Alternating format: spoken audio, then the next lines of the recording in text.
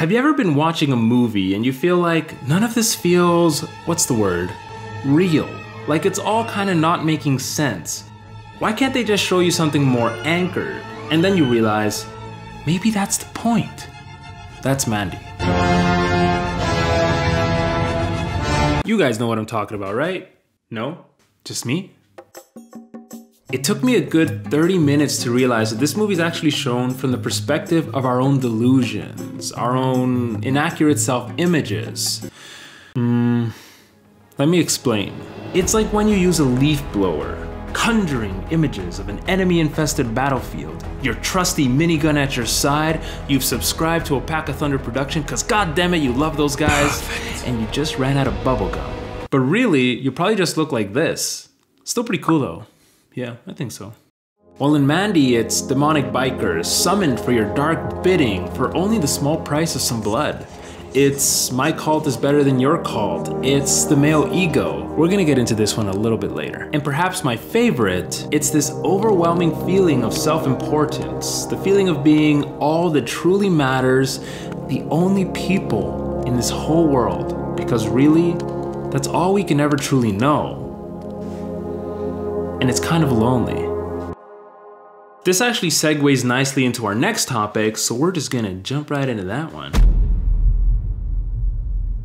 Dude, what's up with stuff on the board? It's unrelated. Maybe let's just say that we love the movie. I really liked how there was lots of room for questions left. Yes. They didn't feel the need to explain like, this is Red, he's a serial killer, and they live outside the city because of that. Actually, all we know is that Red he's well proficient with weapons when he's on his way to find Jeremiah and his cult for revenge.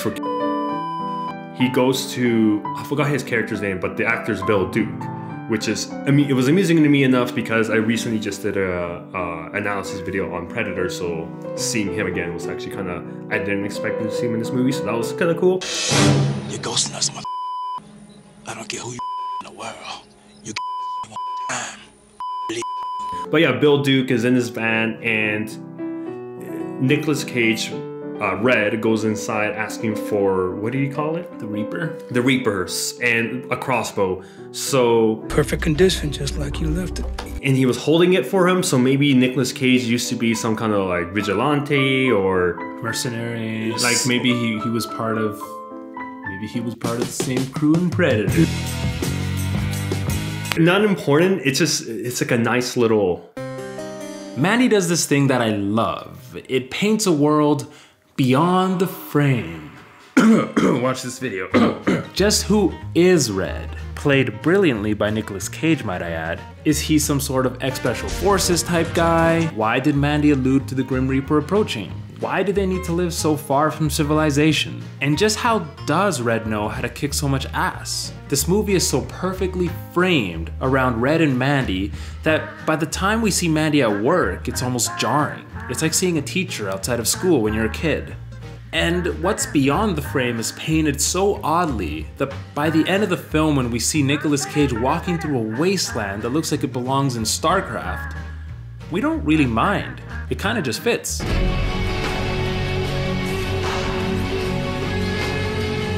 Speaking of Red, let's just quickly discuss Nicolas Cage's performance, just real quick.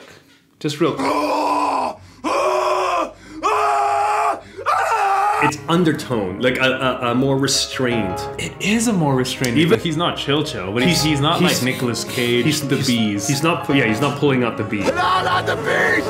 Not the bees! Ah! The only real time you see him scream like that is the washroom. The washroom. He might do a couple other things here or there, but it's not. Open my eyes! My eyes! Ah! There's the scene where they do a close-up of his face and he cries. Is that an on-command cry? I didn't know Nick Cage could do that. He's got the range. Beginning of the movie, when showing Red and Mandy's relationship, the way they interact with each other, there's that slight awkwardness. It's the Nick Cage awkwardness I get whenever he tries to play a normal dude. Knock, knock.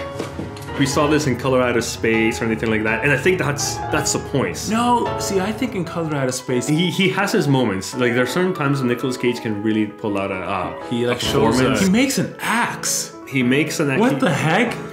He makes an axe. He has the skills. Just more questions. More questions. He's a blacksmith. Whoa, what can I do for you? A good cup of tea. You gotta let it, you don't want to just hit boiling water. You don't want to hit the tea leaf. Like making a good cup of tea. You have to All right. Let's dig into this croissant, as they say. That's not a saying.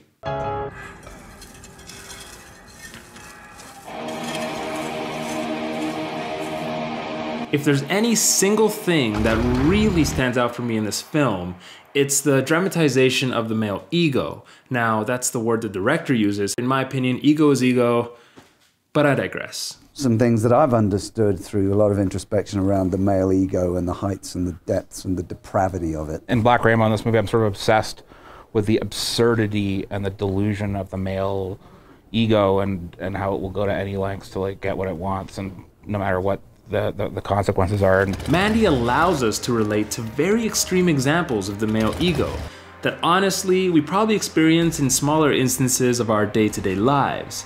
In a very obvious way, this movie is as much about ourselves as it is about Nick Cage letting loose.